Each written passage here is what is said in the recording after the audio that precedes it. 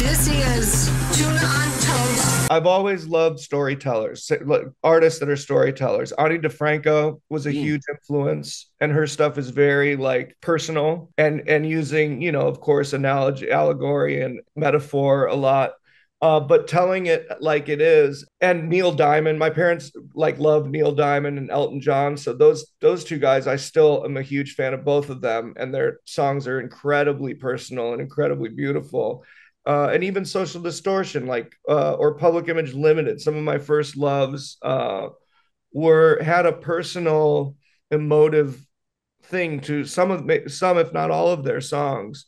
I felt to really connect with people, you have to sing it like it is, and also hopefully, get people involved, but hopefully tell their story and leave it open to some amount of interpretation until you don't. I mean, sometimes, specificity is key.